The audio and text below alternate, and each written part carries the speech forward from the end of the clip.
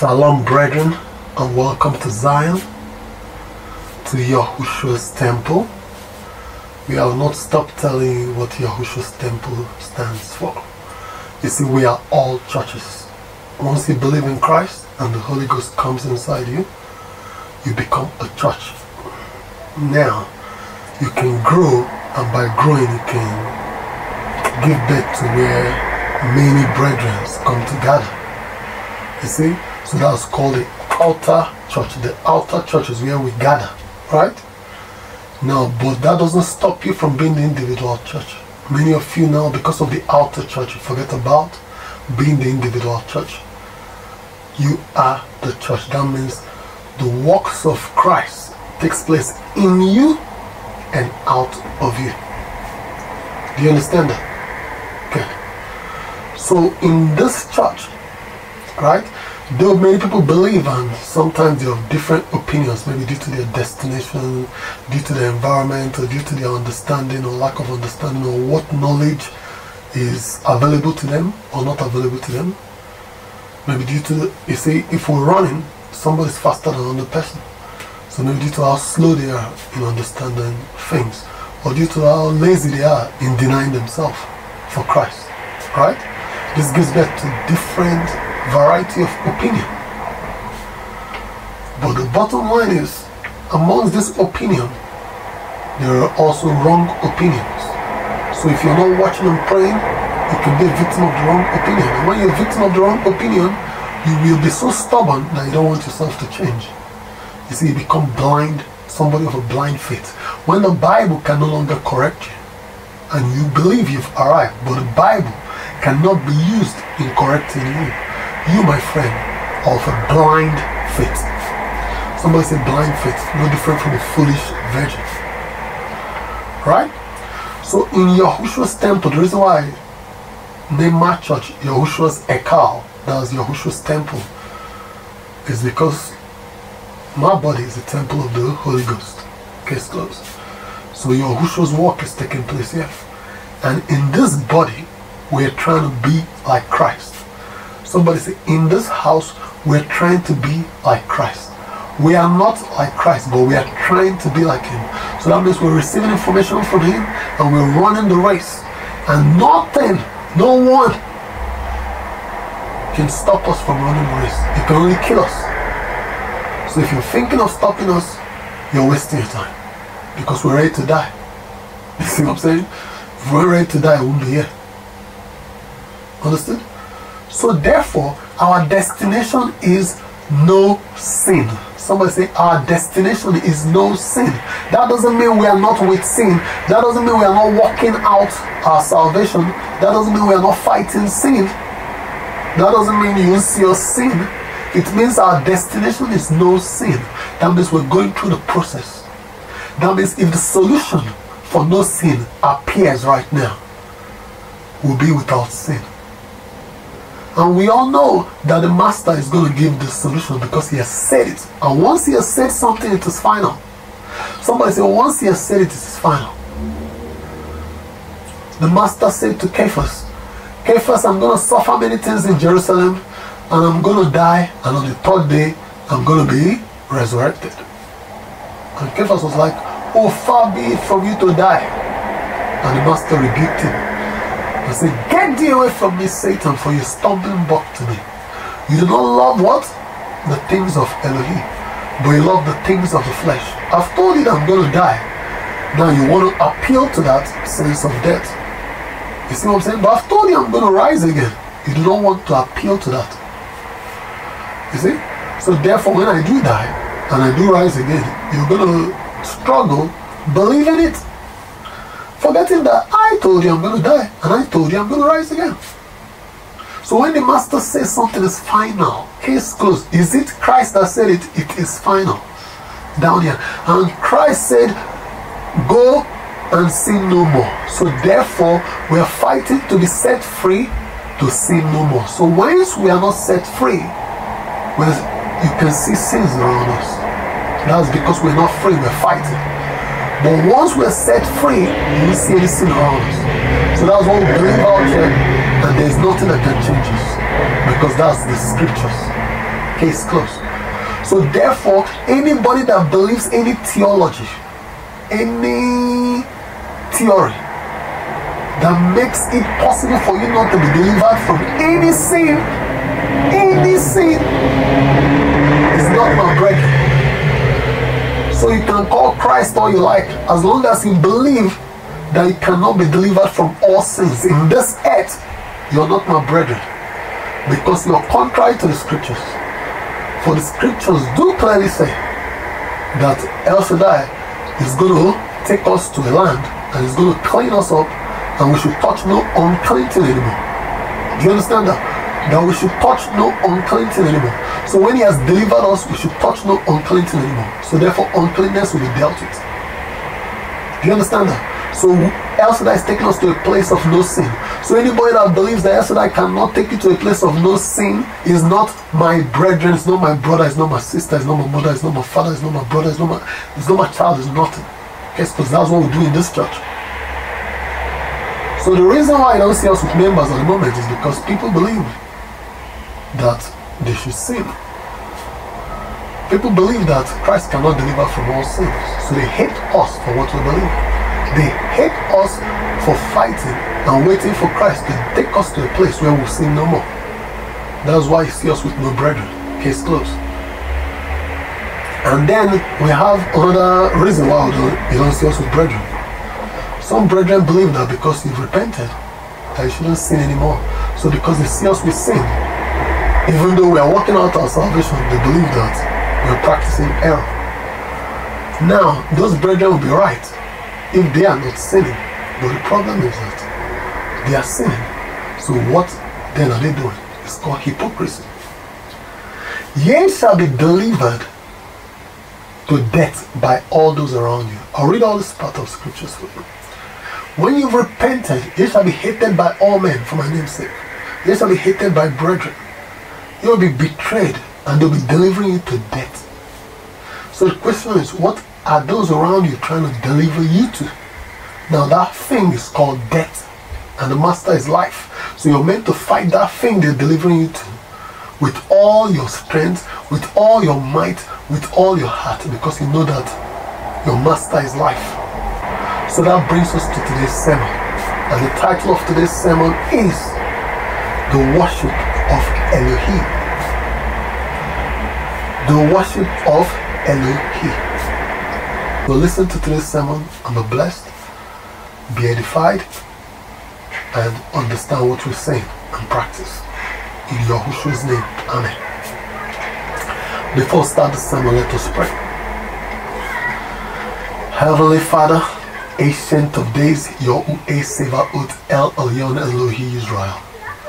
Elohi Abraham. Father, I think you called yourself Elohi Abraham because Abraham did what only you was gonna do, what only you did for your children.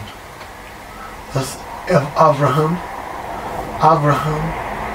was ready to crucify his son, not for material gain, not for wealth, not for anything, but because you told him to, and because he believed that when he does, you're going to raise up his son. For if you do not raise up his son anymore, how are you going to fulfill all the things, all the promises you said you are going to fulfill through his son? How are you going to do that? So for this, whilst you were testing him, he tested you. Oh Father, and I'm inferior because I know I will beg for you to take my life instead of killing my son, for you to raise my son back up. So I'm inferior, and I'm humble in thy presence, and I say, Elohi Abraham, for thou didst send the only begotten son, and you slayed him. You did not stop. Though you stopped Abraham, you did not stop your hand. You allowed him to die. And then you did fulfill everything Abraham believed, which is he did raise him back up for him to be the firstborn of many brethren. Father, your mystery is mind-blowing, and I cannot stand away from your wisdom, from your knowledge. So help me to have retentive memory, to practice it in Yahushua Mashiach, to also share it with the brethren, those who want to know you, in the name of Yahushua Mashiach Nazarene. Father, forgive me for my sins, for I'm unclean. Forgive me for my sins.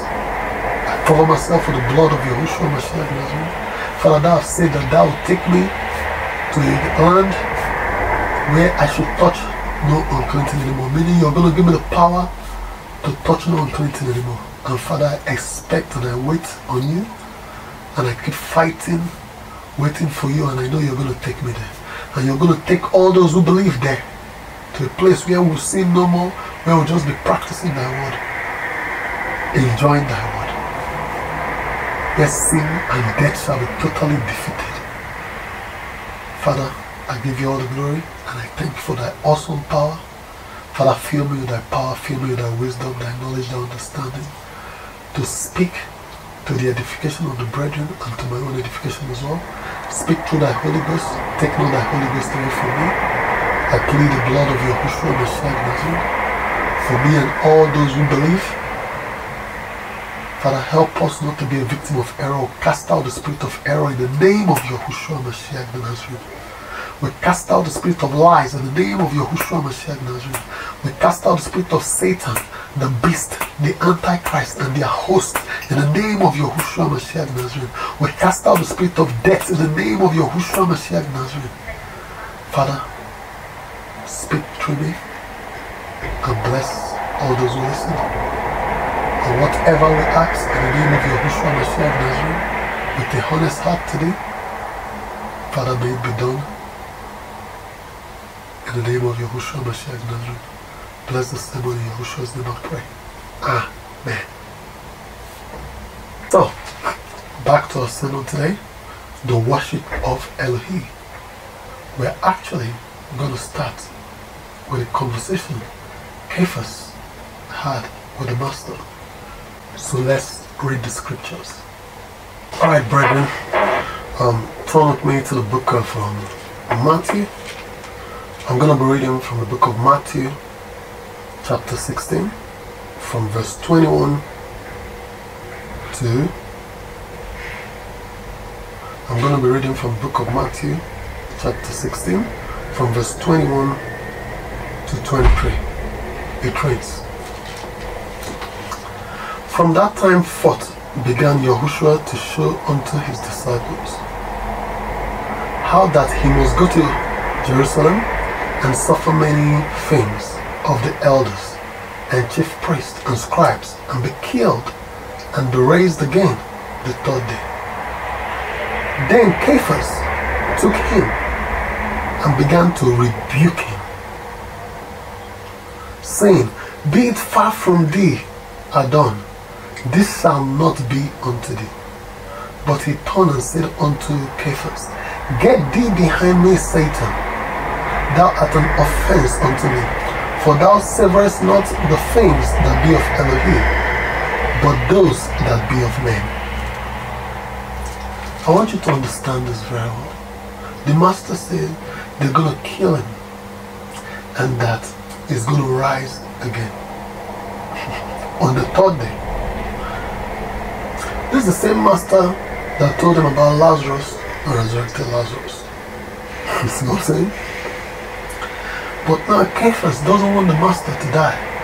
He rebukes the Master that it will not happen.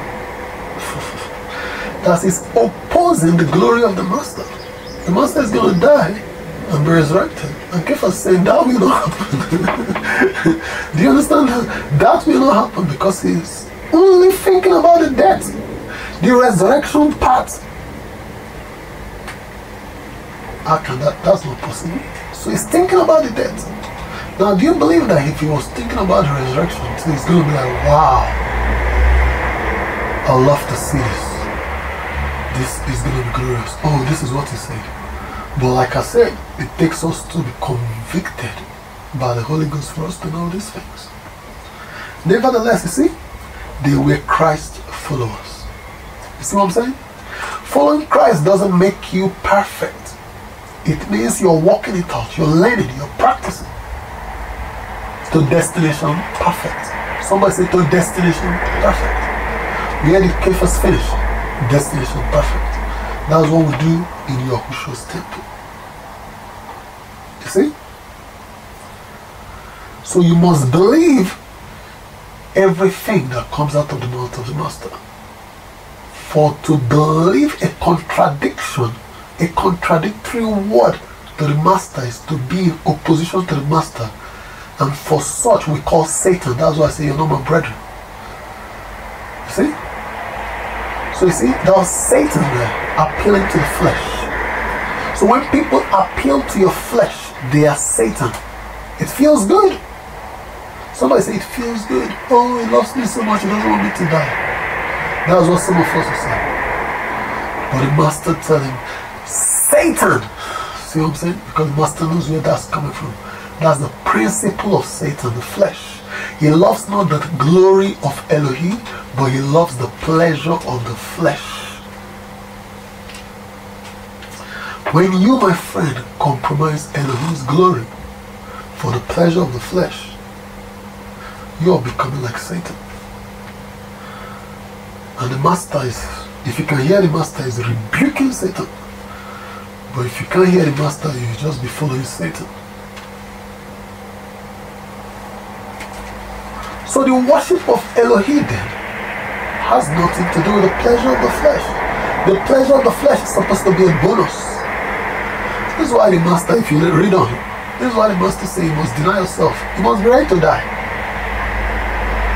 He literally, if you read on, he literally tells you, see, if you're not ready to die for my glory, then you're not my disciple. See what I'm saying? Exactly. Do you get what I mean? You must be ready to die. And we are talking physical death here. We're talking spiritual death. It is not possible for a believer to die spiritually. For spiritually from the Holy Ghost, we're already living eternally.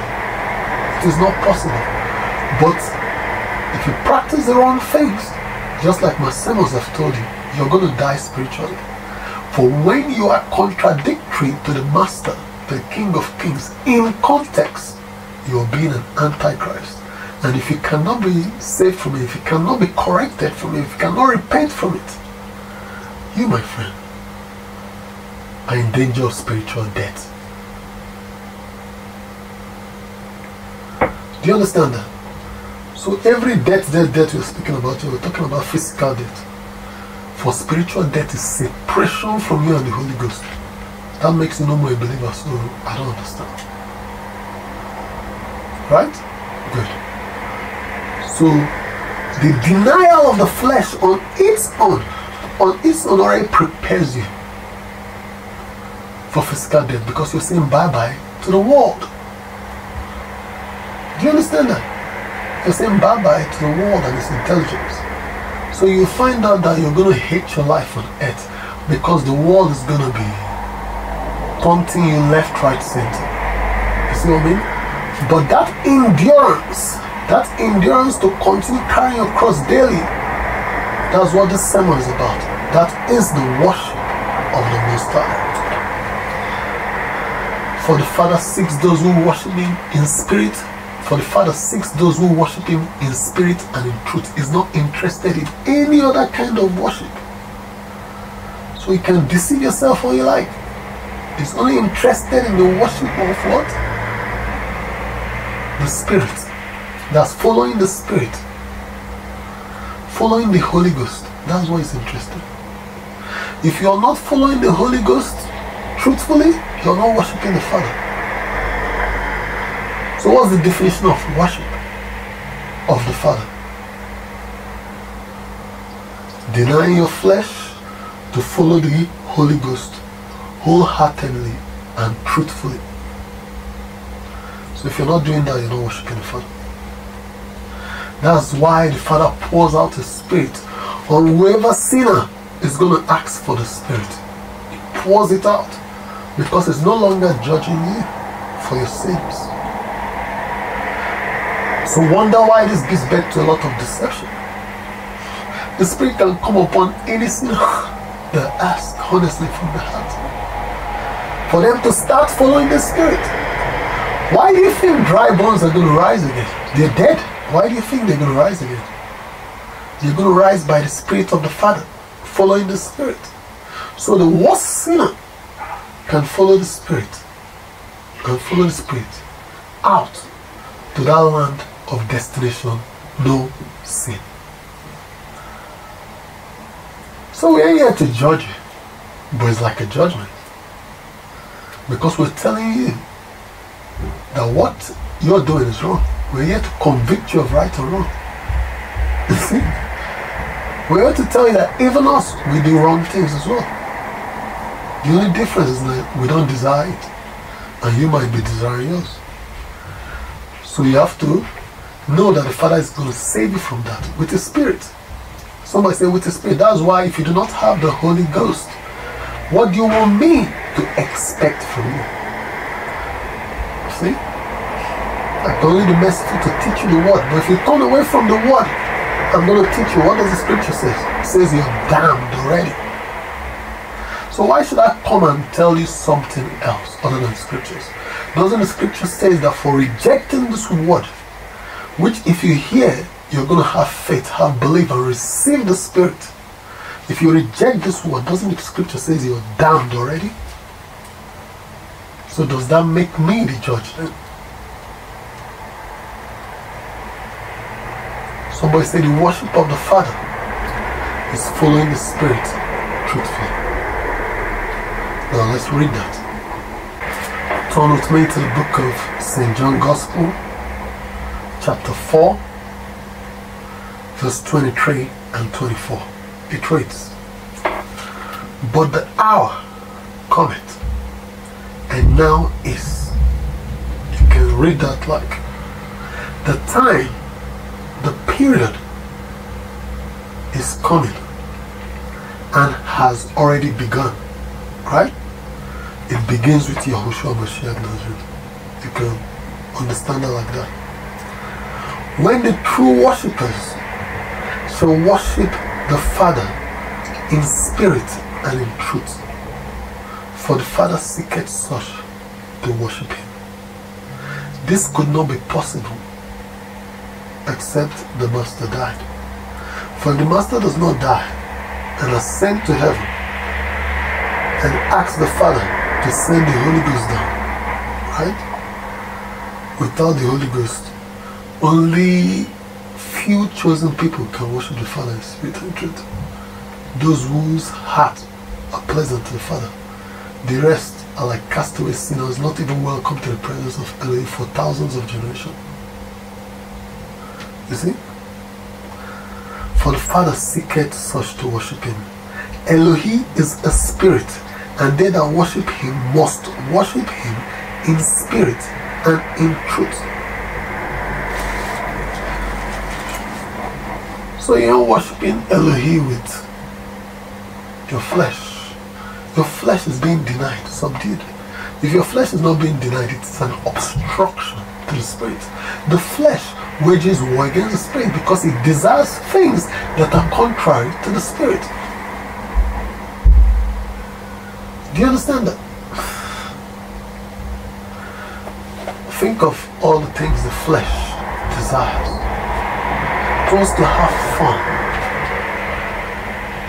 But it wants to have fun, whereas Satan and his crew are out in the world destroying souls. You see what I'm saying?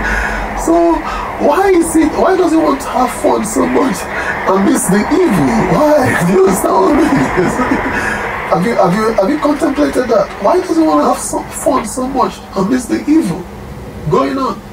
Who does the flesh, does your flesh, my flesh, who does the flesh expect to take care of Satan and his children? Who should oppose Satan and his children? Your flesh wants Christ to come down and do it again. It wants the Father to come and do it again. You see, it's not possible. Because the Father can only come inside you to do it through you. You see what I'm saying? So as a believer, if you want to enjoy so much, you're stopping the Father from doing it through you. So the Father has to say, well, I have to go somewhere else to go and do it. Because trust me, the only thing the Father can do, from where he's sitting is click his fingers or stand up from his seat. Boy, girl, when he clicks his fingers or when he stands up from his seat, the whole earth is destroyed. So whilst you're busy praying for the Father to come by himself, it's destruction you're praying for. It's destruction you're praying for. You're not doing the assignment. You see what I'm saying? Some of you think, oh, it's not it's destruction you're praying for. For the only way this world can be saved, or the only way the people in this world can be saved, is through you, the believer, through I, the believer. Do you understand that? Good. Some people are too rich and they believe that Elohim should come and talk to them. Or actually talk to them through so and so, through somebody in prison, or through somebody that is a dust of the earth, through a beggar, through wherever. Why should you come and speak to them through that? But they are so stupid. They haven't got time to believe and surrender their hearts and ask for the Spirit of the Elohim to come in. If they could do that, he will come into them. You see what I mean? So they ain't got time to surrender to him. And those people have time to surrender to him, and they expect the Creator to come and visit them instead of visiting those people. They believe in the flesh, and by that they obstruct the Father from doing what he wants to do on earth. And they believe that the Father should come and speak to them because they have money. See, the Father is a respecter of persons. See what I'm saying? And this is the problem from ancient days. We'll have school priests. We'll have priests that went to school, but they will all be taught the same kind of thing that stops the freedom of the Father in a particular context. So the Father is always going to use a priest or a prophet that is not even learned, somebody look down on, but is humble to the Father. He's always going to use that person to do his work, because the rest are just schooled. They are not spiritually emancipated on following the Father. See what I mean? So it's not as if the Father is the author of chaos. No.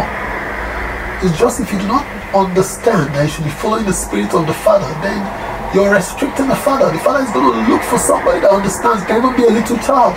The Father will use that little child to do what he's going to do. That's how it goes. And you find out that you'll be fighting the Father, because you'll be looking for a right process. Oh, this thing should not be done like this. This person should go to this school first, graduate here, and this, that. As if the Father cares about any of that. When did the Father set that up? When? Which school did the apostles go to? Which Bible school did they go to? So when did the Father change? I'm asking you, when did he change? You saw clearly that they were chosen spiritually. For if somebody comes and says, follow me, and you just stand up and follow the person, that's a spiritual movement. First and foremost, that person can, why is that person telling you to follow them? You see, you don't know them, but it's a spiritual call. The person is selecting based on the Spirit in the heart. And the Spirit that is in the heart already knows the Spirit of this person. Is not a rebel to the Spirit of this person, except one, which is that of Judas. See what I'm saying? Who was called for an example. And surely, because he was called for an example, he was also going to answer the call. You see what I'm saying? So if I go to a tax collector person's house and I say, follow me,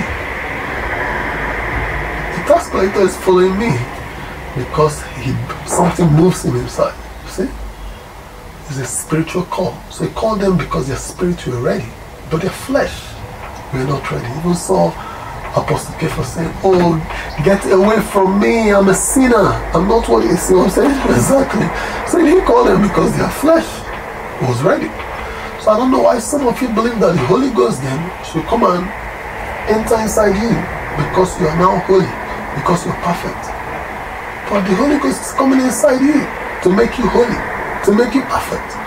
So therefore it makes sense that it even comes inside you when you're in your worst state ever. But some people just want to believe that this person is with the Holy Ghost, the person must be like this, must be like that, must be like that. These are people that are so fleshy. They do not understand the worship of the Creator, and they are in danger of fighting the Master and crucifying the Master again, over and over again, because they are not searching for truth either. If they are searching for truth, they'll know who the other person is. So because they're searching for some outward appearance, they cannot know who the other person is, because they'll be busy watching the process, and when the process is complete, it's time for their destruction. They think when the process is complete that now they can now come inside. See what I'm saying? But when the process is complete, it's time for destruction for all those who hated the truth. The Spirit of truth, whom the world cannot receive, for they see him not. You see, they're looking for what they can see to convince them.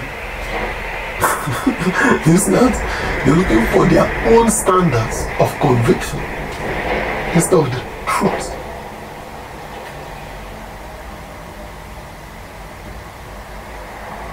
So when you, my friend, cannot receive the Spirit of truth, how then are you going to worship the Father in spirit and in truth? How then? When you cannot identify the truth, how is that possible? You're a foolish virgin. You're just going to follow the crowd. You're going to be hearing the nice word, feeling good, but it is bound to cease when persecution comes, because you have no root in you, because there's no Holy Ghost in you which you're following. There's no recreation taking place inside you. You believe that Elohe is an idol. Elohe is not an idol that you just go to here and worship. Some of you like to pay your tithe, go to church, try your best, and let that be the worship of Elohe. But I'm here to tell you, nay, that's the worship of idols. Wonder why many of you are worshiping idols. Many of you have images in your chambers. Wonder why? Because that's what you like. You like to come and serve Elohe, and that is Elohe, right? Now you want to be yourself, and you want to go and do your own thing. But sorry to disappoint you. The worship of Elohe is following the Spirit of truth in order to renew your mind and transform your character, so that it can be good and good only in every department. That's the worship of Elohe. Do you understand that? So therefore, if you have no desire to transform your character so that it can be good, you, my friend, and your Creator are rivals. So you can go to church, you can even give him millions. You understand? You can do everything. This is not going to help you. There was a man that came to Christ and said, all this I've observed, all these commandments I've observed, but he was still empty inside. And Christ told him, sell all you have and follow me, and you have treasures in heaven. And he could not, and he cried. He said the price is too much. Do you understand? He said the price is too much. So he turned back. Yet he was observing laws. So if observing laws and doing all these things was going to get people to heaven, why couldn't he be guaranteed heaven? Did you see the Master say, no, but you're guilty of this, no, but you're guilty of that, no, you're guilty of this? No. The Master just told him, you're guilty of one thing, trusting in your wealth. That means if we take out all this wealth from you right now, right? Yes, you love Elohim. Yes, you love him. But if we take away all this world right now, how are you going to follow him? How are you going to do all those things that you're saying that you're done? You see, it is very easy for a rich person if he decides to practice morality, because wealth is power. But if you take the wealth away from him like he did with Job, it takes something else. It takes him to love the spirit of truth for him to what? Stay worshiping Elohim. See? So if he clearly took all these things from this man, he was going to cost Elohim. See what I'm saying? So he couldn't give it up.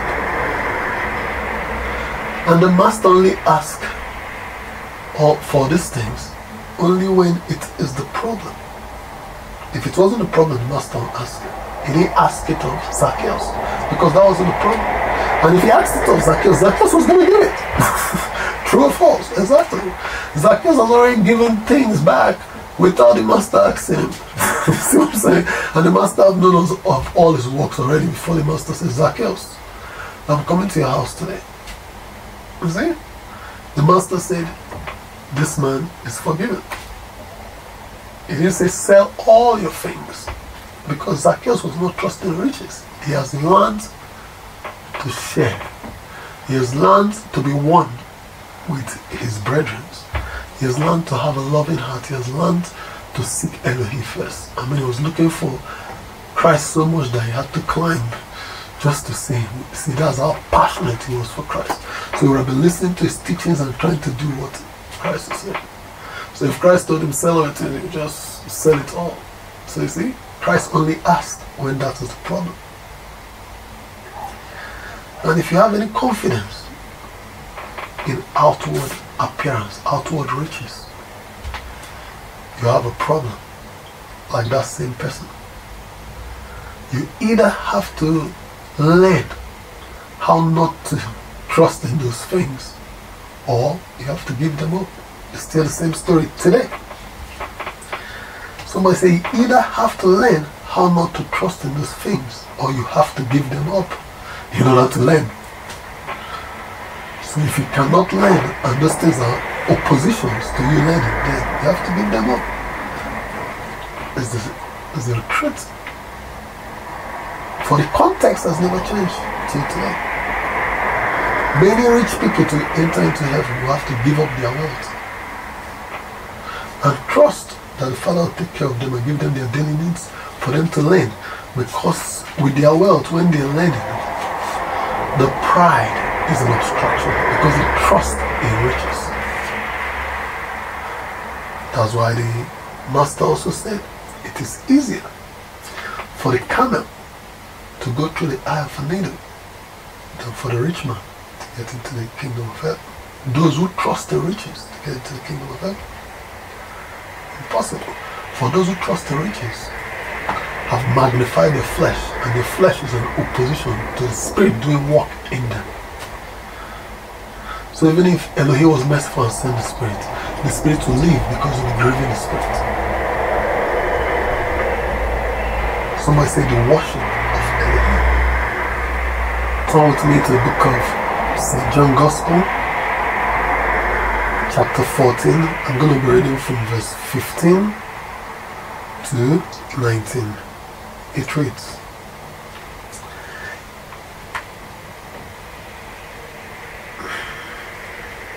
I'm going to be reading from verse 16 to 19.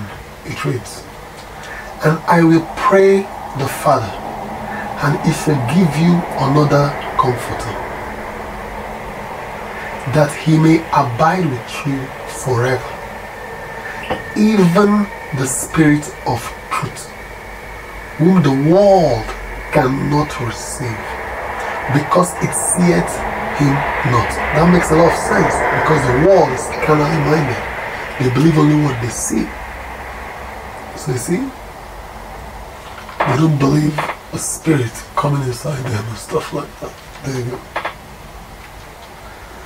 So they don't believe the Spirit of truth because they see him not in the way they would like to see him. Exactly. Do you see what I'm saying? Exactly. Neither knoweth him, but ye know him, for he dwelleth with you, and shall be in you. So he's going to be in you.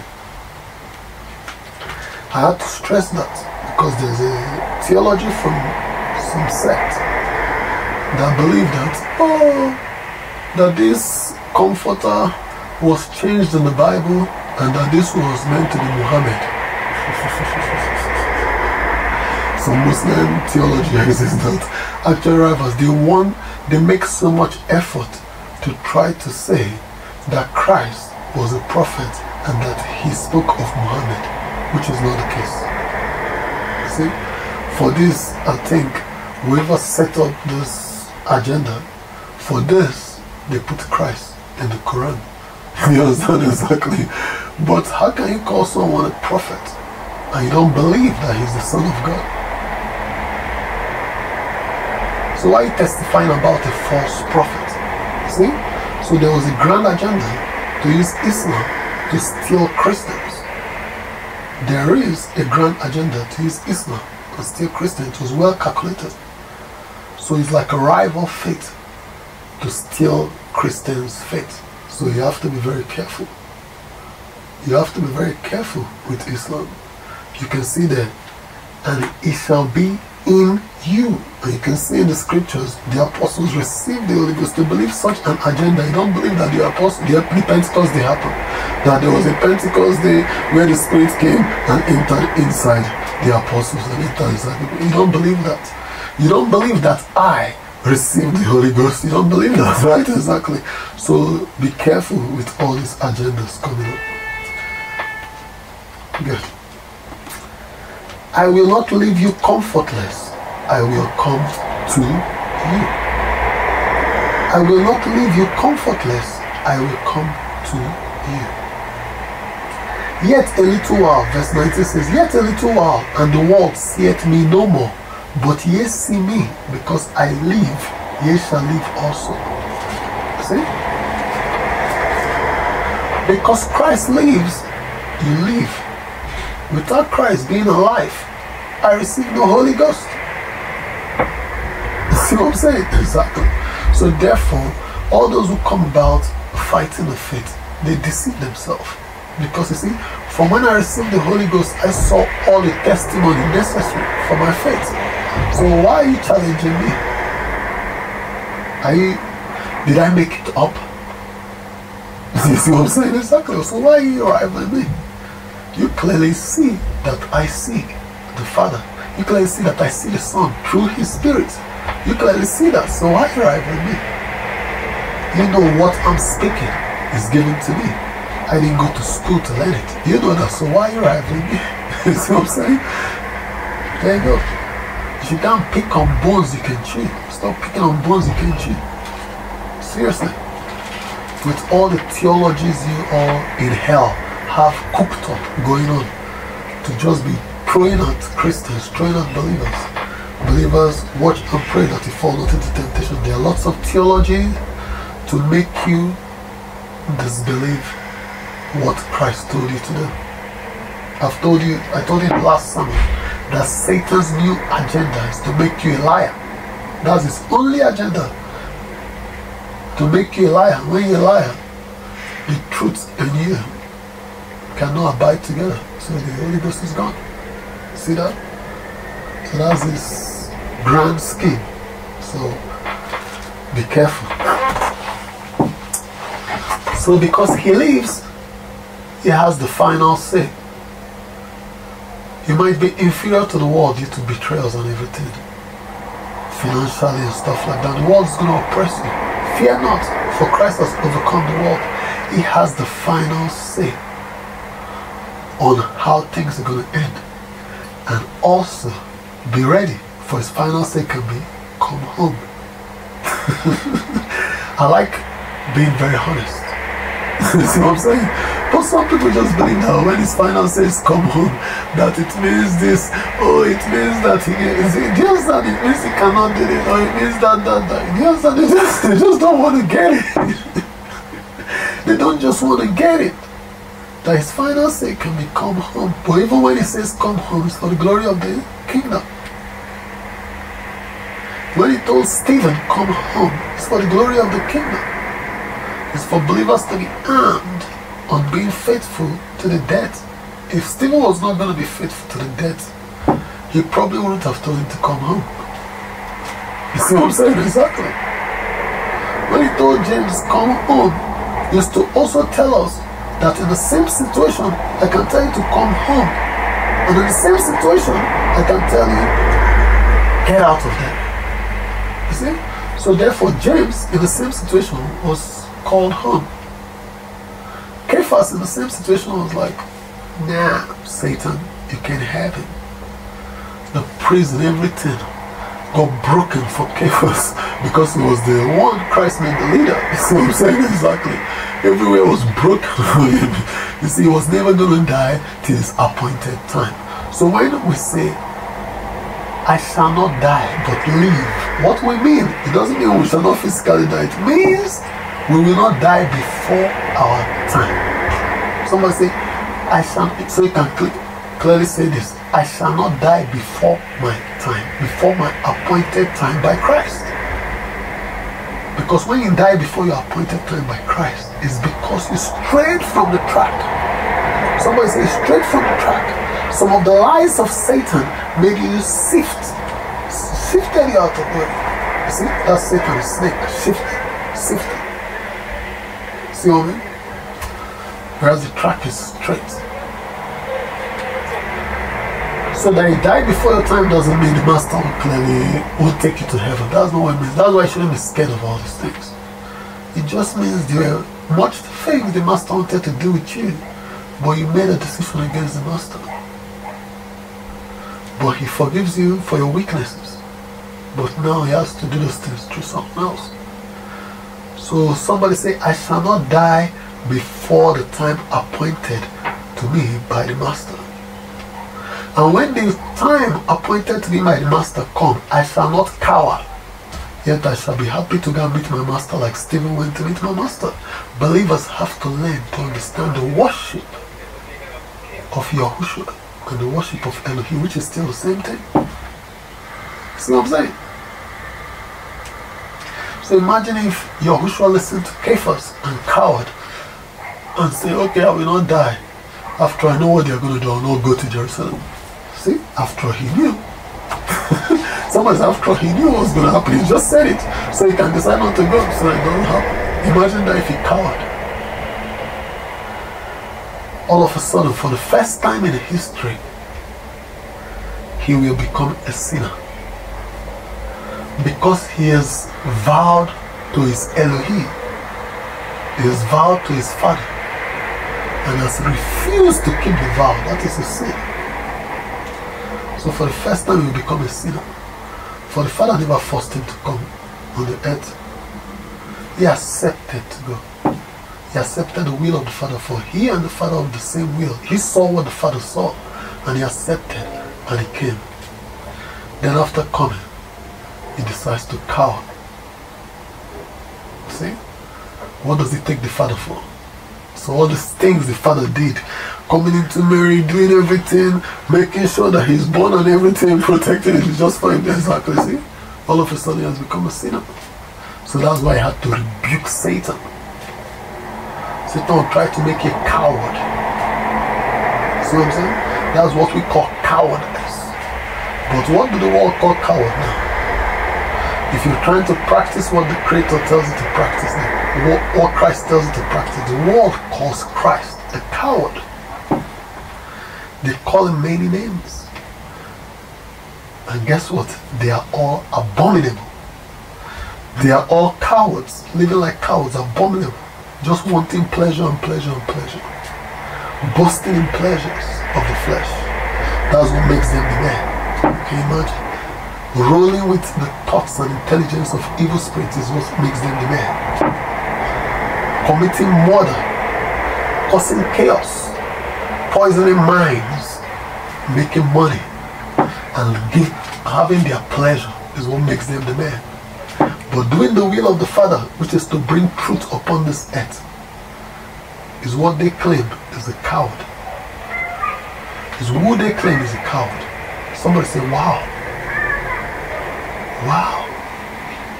astonishing. In the judgment day we shall see whether it is to fear Satan. In the judgment day we shall see whether it is to fear Satan, there is a coward, or whether it is to fear the Creator, there is a coward. People who are afraid of Satan, because they are afraid of Satan, they do all their foolish fleshly lust. Cowards. And because of that, they don't even fear the Creator anymore. So they go about fighting the servants of the Creator, claiming to be the man, but they don't fight Satan, they just follow Satan. He breaks them like nobody's business. And they are broken and they believe that they are not a coward. Instead they come trying to break us. Whereas the word of Elohim is unbreakable. How can you break he with the Holy Ghost? Are you sick? The Holy Ghost is the authority of the earth. Do you understand? So how can you, kind of madness do you think of when you think of breaking someone with the Holy Ghost? What kind of madness is that? Except the person is not ready to die. Look into my eyes. Do I look like I'm not ready to die? For that's the only way you can break someone. Because if somebody is not ready to die, they're going to cower from following the Spirit, which is the true worship of the Father.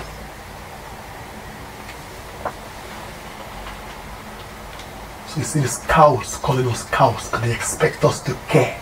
They expect us to want to boast in the flesh like them, to claim that we are the man based on the flesh terms. I am the man because I carry the word of the King, and I'm proud of my King, right? And of the church everywhere I go. And so if you're not ready to obey the word that comes out of my mouth as law, as the word of the King, even though I sound arrogant to you, because you have to obey these words I speak. If you're not ready, you, my friend, are a coward, and you love death. That's what makes you a coward. You hate immortal life and you love death, and you don't think you're a coward. People who commit suicides are cowards. So spiritual suicide, which you are committing, makes you a coward, and there's nothing that can make you a man in front of my eyes, no matter the boasting in the flesh that you continue to boast. Nothing. Just like there's nothing I can do to be a man in front of your sight. Because you see, what it takes to be a man is to be a boaster in the flesh. You see what I mean? So there you go. So I ain't even trying to look at you, but I don't know why you still keep stalking, hunting, and rebuking your Yeshua's name. That's what's wrong with all these cowards. They're rich, they have some millions in the bank account. They think that you should compromise Elohim because of their riches. And you look at them and say, you're rich.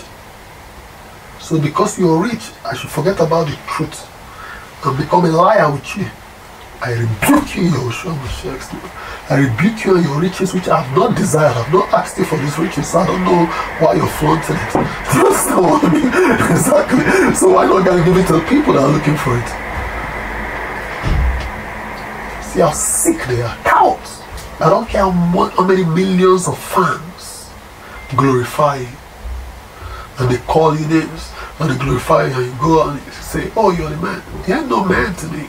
When you have no truth. When you're a liar. From the pit of hell. When you go about doing evil in the secret. The amount of things most of these glorified fools whisper in the secret when they have the tongues. When they have access to the tongues to a believer. Oh my days. These are the scums of the earth. These are worshippers of Satan in secret. And then they come out claiming to be something. And that wonder why they hate us so much, even if we have nothing. They hate us just for having the Holy Ghost. Have you thought about that? They will throw away millions of money just to keep you poor. Just to make sure you are nothing in the flesh, so that they can continue boasting in the flesh. Why? You don't like the spirit inside you. Ye shall be hated of all men for my name's sake, says the Master. Somebody say, the worship of Elohim puts you in enmity with the world. So therefore, if you're a friend of the world, I'm sorry you're not worshiping Elohim.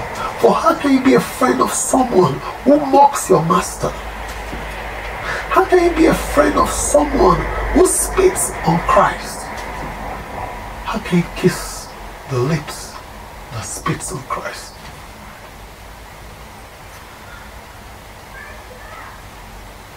How? How is it possible? Please explain to me how it's possible without you being a hypocrite. Or without you being totally ignorant. See what I'm saying? Somebody say the worship of Elohim. It has nothing to do with the church you go to. I can visit any church I want to visit. But I have my church. This is my church. Yahushua's temple. You see what I'm saying? Yahushua's Ekal. Just like if you wanted to visit my church, you can visit my church. But if you're not happy with my principle, I don't know why you're coming. You're not invited, except you love the principle. Do you understand what I mean? There you go. Just like if I don't like your principle, I shouldn't really be coming to visit your church. See what I'm saying? So there you go. So you can't call churches the worship of Elohim. Oh, you didn't come to church this Sunday. Oh, you didn't come to church this Saturday. Oh, you didn't come to church. That has nothing to do with the worship of Elohim. The worship of Elohim is following the Holy Ghost truthfully. Following the Holy Ghost truthfully can say, oh, let's go and visit this brethren so and so place and tell him so and so word. Oh, let's go and hear what's happening here. Let's go and check out this church. You see? The worship of Elohim can do that in the moment. He who is born of the Spirit knoweth not where he is going to. See what I'm saying? Knoweth not where things are even coming from. Exactly. It's just following the Spirit. Truthfully. See what I'm saying? So I want you to understand that. So if a believer is loved by the world, the believer is simply not truthful. Just like the Master said. Let's read that for you. Turn with me to the book of St. Luke Gospel, chapter 6. I'm going to read verse 26. It reads, woe unto you when all men shall speak well of you. Who are these all men? All carnal-minded men. Somebody say, all carnal-minded men. People who love the flesh. When they shall speak well of you. You see? They love the things that you're showing off. You see? So they speak well of you. The Master is saying, woe to you. For so did their fathers to the false prophets. See, so you're a false prophet. That's why they love you. For if you aren't a false prophet, it's not possible for them to love you. They cannot receive the spirit of truth. Impossible. The world loves sin so much that they need to receive instructions from hell to make you a sinner. So they'll be fighting you everywhere they can. You don't have to do anything. You see? So that doesn't mean go and be bad now. No. If you're bad, they'll probably speak well of you. Do you understand what I mean? The Master was good. Okay, what did the Master do? He was healing people. He was doing good. Yet they couldn't speak well of him. So what are you doing that's making them speak well of you? See? So some people will say, if they speak well of you, oh, so let's go and be bad so that they will speak well of us. No. You just have to keep practicing, following the Master, being good, and they will never speak well of you. They will cook up accusations, they will set you up, they will do all manner of things just to tarnish your image. You see? Because you're trying to follow the Master. Haven't you heard? Those who are trying to do well by Christ shall suffer persecutions. So they didn't suffer persecutions because they're trying to be bad. They suffered persecutions for they're trying to do well by Christ. The world is like, how dare you? Do you see what I mean? So they receive instructions from hell and they just come. And in this section where they're trying to touch, you can't say let's play well. You can take them to their kings, and when their kings say they're allowed to continue doing what they're doing, it's time for you to fight. Somebody says it's time for you to fight. It's time for you to turn the game back on them.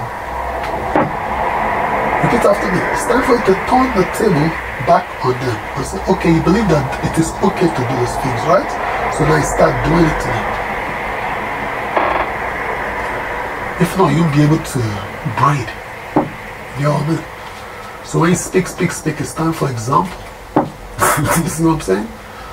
Because they're hypocrites. They're people who are so malicious. But after their maliciousness, they need to attack you. So they'll use maybe a civility, a civil rule to come to attack you and expect that you should be alright. Yet, every time they're being malicious. So therefore they're sending negative energy to me because they never stop being malicious. That's the world. So if they were to speak well of you, my friend, you're a liar from the pit of hell. For only your brethren should be able to speak well of you. Say, oh, Timothy is a good person. He followed me there, he followed me here, he did this, he has passion for Christ, because you see, by their fruits, by your fellow brethren, you should know their fruits. So you can speak well of your brethren if they are doing the fruits of the kingdom, because you can know that. See? So this speaking well shouldn't come from the world, because the world never speaks well of Christ. Instead, the world invents a Christ that is a sinner. The world invents a Christ that is a sinner. The world hates Christ because he comes to tell them that their deeds are evil. Though he comes to call them to repentance, but he comes to tell them that their deeds are evil.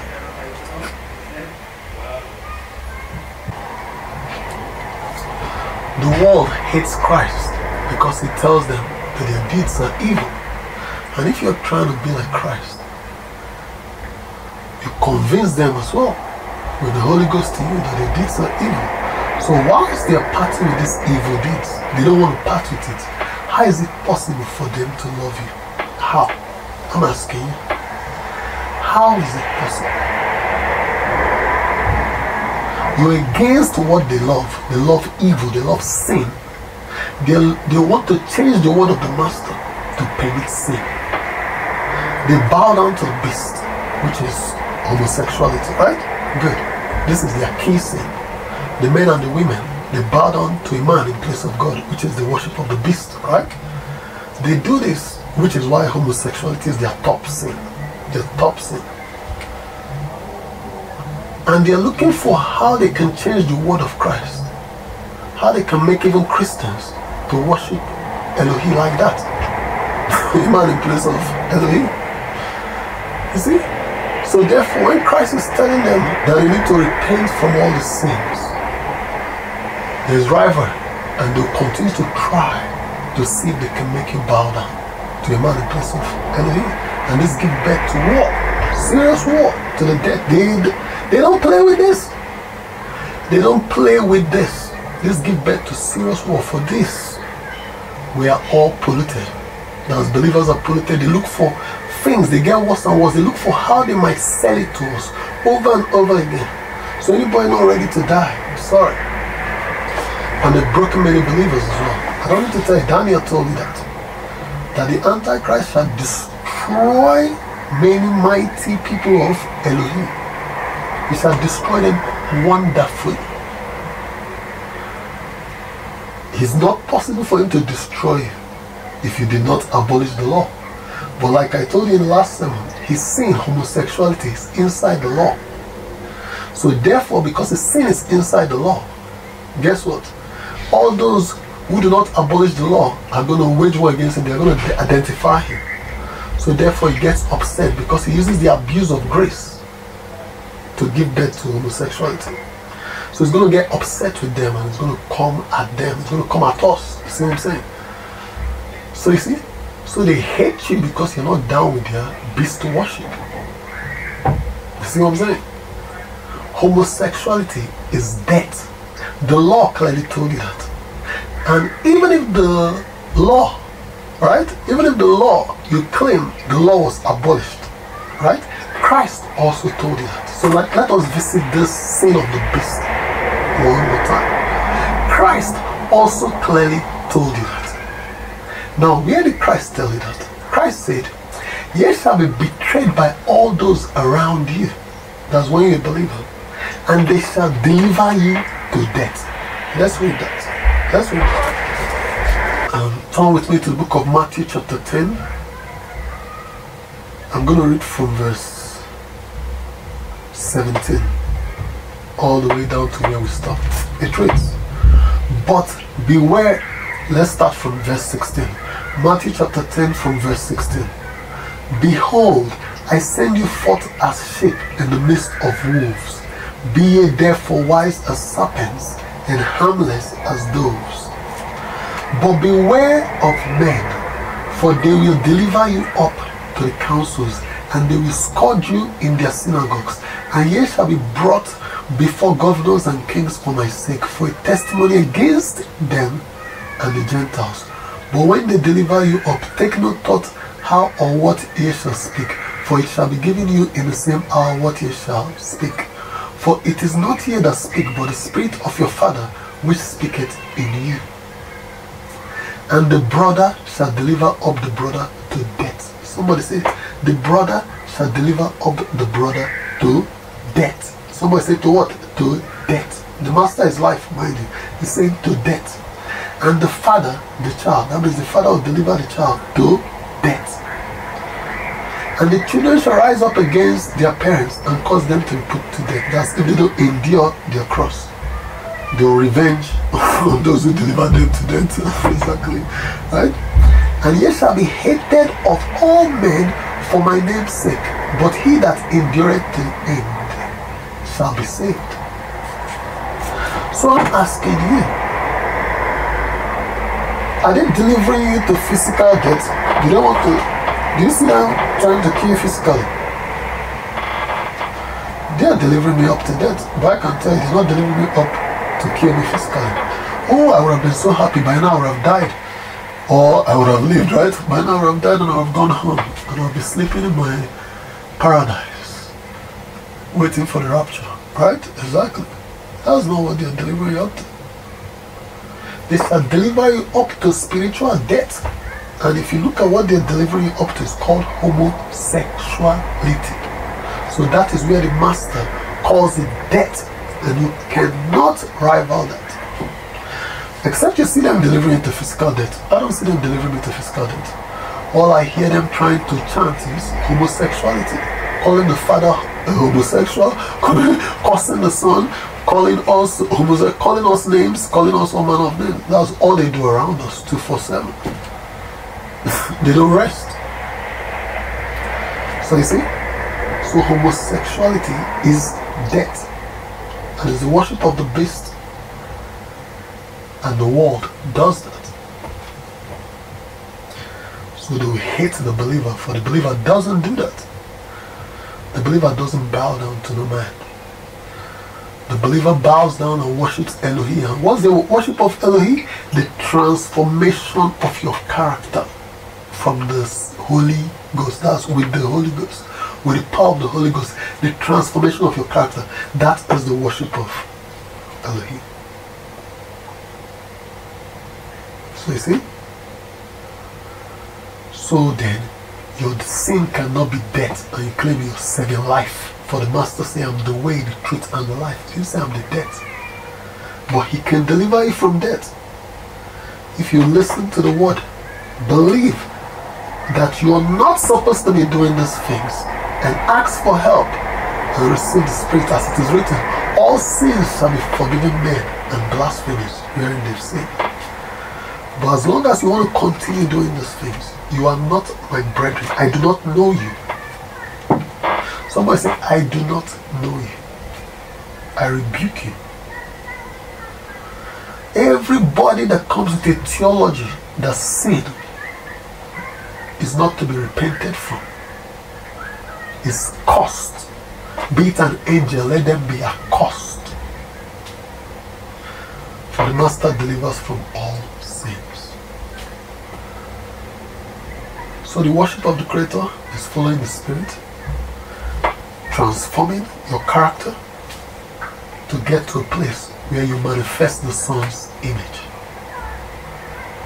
If you did not get anything, I hope you got that, for that's what this whole message is about. So it's not your stupid philosophies that you set up. That's not it. It's that simple. That's the only thing Creator seeks. So, brethren, if we will not exhibit our spiritual gifts, we can only fold our arms and watch the hypocrites and the world exhibit their gifts of the flesh, which is going to walk our flesh and make it want, and then we want to be like them. But if we will exhibit our spiritual gifts, which is the only thing worth dying for, to be honest, then we'll have something to watch, something to relax to, good movies to relax to, music to listen to, and focus on the Master. See? Other than that, the whole place is going to be dark. So all those who are blessed with talents cannot throw their talent away. So when you throw your talent away, what you're saying is that may darkness continue. So the devil is going to fight you. He's going to fight you to the death. He's going to bring that stupid beast worship. But you must be ready to die, to resist him. You know that you have the grace to resist him to the death. Understand? You must keep bringing out your talents. Keep bringing it out. Let them keep oppressing. Keep bringing it out. The Master is with you. Keep bringing it out. Understand? If not, all you're going to do is be watching the hypocrites and watching the world. The hypocrites are the ones who bow down to the beast and claim that it is Christ. It is Christ worship. In the name of Jesus, every knee shall bow. So in the name of Jesus, they bow down to a man and they claim that it is what? The worship of the Father. And then the beast gets out of their way and rewards them with riches. Then they are happy. Daniel told you all about this. I'll read that before I close. So please, those of you that have gifts, exhibit it. If not, you meet the judgment of the guy in the parable of the talents who did not exhibit his talents. So to avoid the destruction of the Antichrist, a saint must bear and love and even boast in their infirmities, boast in their chastisement, the things they're suffering for the faith. You see what I'm saying? They should endure that persecution, for that is what makes them even ready for the Master. For if you had no persecutions,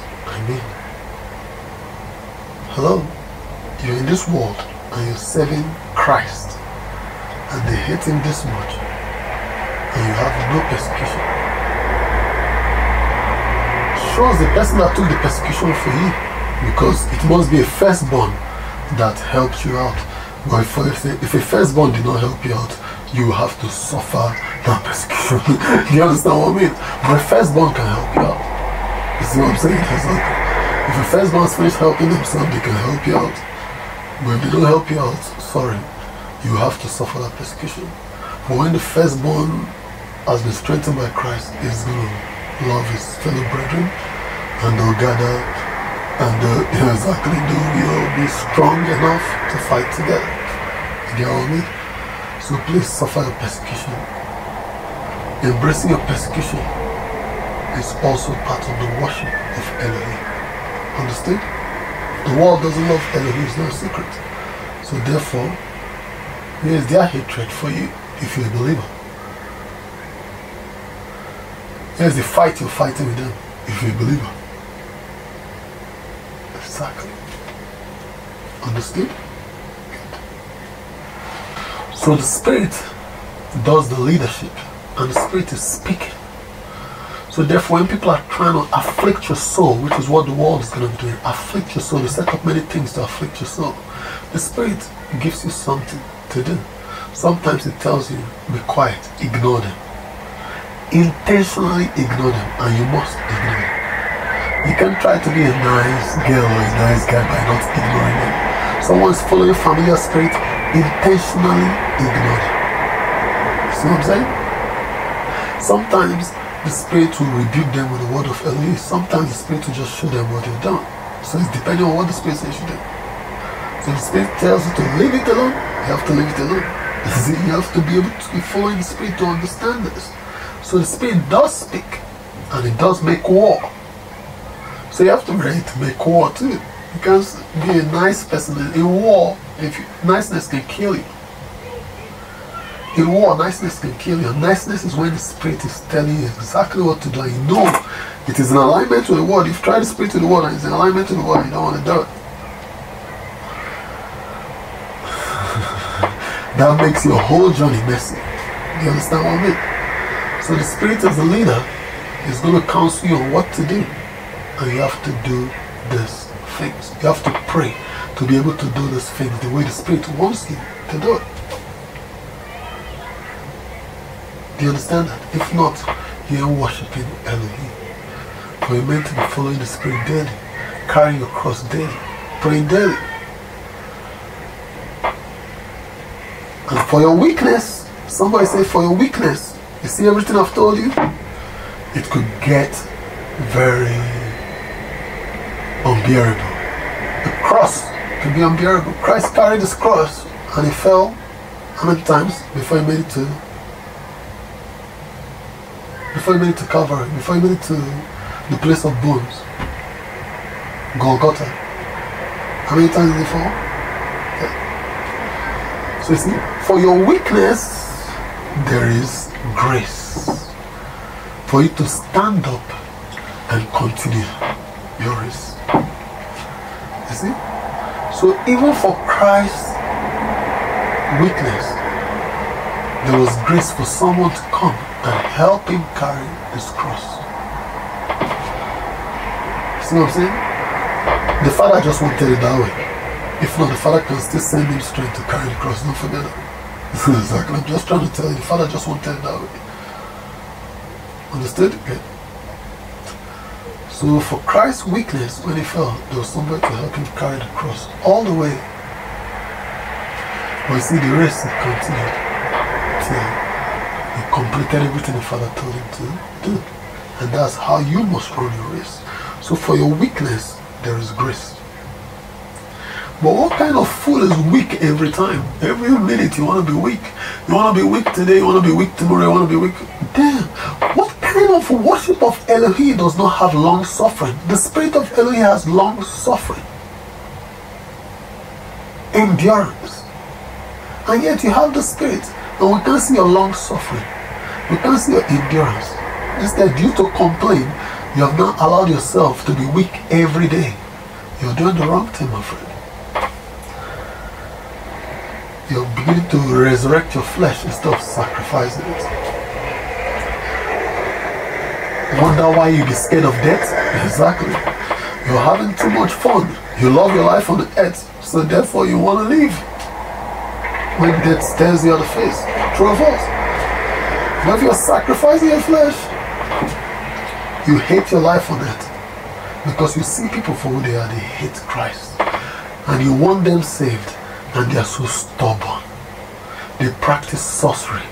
They weary your soul. There's nothing that will make you love your life on this earth. The only thing that will keep you going is the fact that the Spirit is going to save who is going to save. It's going to establish something on this earth for those who love Elohim to come to that place. That's the only thing that's going to keep you going. That will be your strength. That will be your joy. See what I'm saying? If not, you want to leave this earth. Even Apostle Paul told you that you would rather leave this earth, but for our sake, you will continue. You see what I'm saying? So for your weakness, there's grace for you to continue your race. To do that good and acceptable thing the Father told you to do. So I hope you've understood the worship of Elohim, so that the Antichrist will not destroy them. The people are about to read it before I close. So it's very important to understand what the worship of Elohim is. Following the Spirit, truthful. Turn with me to the book of Daniel chapter 8 verse 24. I'm going to read this and I'm going to close. This is what's going to happen to the people of Elohim. They love Elohim. Oh, they love Elohim. But they do not follow him in spirit and in truth. They follow him like a crowd. They are people that they want to please the body of Christ. The so-called body of Christ. They want to please the church, even when the church is doing wrong. They don't want to speak that thing that the Holy Ghost is telling them to speak. It's too heavy for their mouth. They want to roll with everybody, so they keep quiet, and then guess what? They get destroyed. There's a mighty people of Elohim, mighty pastors, mighty bishops destroyed by the Antichrist, for they became religious, wanting to present, I've told you this in the sermon, wanting to present perfect things with money. You want to present perfect things. You say, see El Shaddai is doing, this is the Lord's doing, this is the Lord's doing. They want to present success in a materialistic way. They want to present marriage in a materialistic way. Their wife might be wrong, and it's time for them to divorce this wife, but they want a perfect projection. I told you this in the last sermon, but I'll still tell you this. This is what helps the Antichrist to destroy you, because you're not following the Spirit truthfully. If you're following the Spirit truthfully, people are meant to take you seriously, to be around you. If they don't take you seriously, they cannot be around you. Your word is from the Spirit.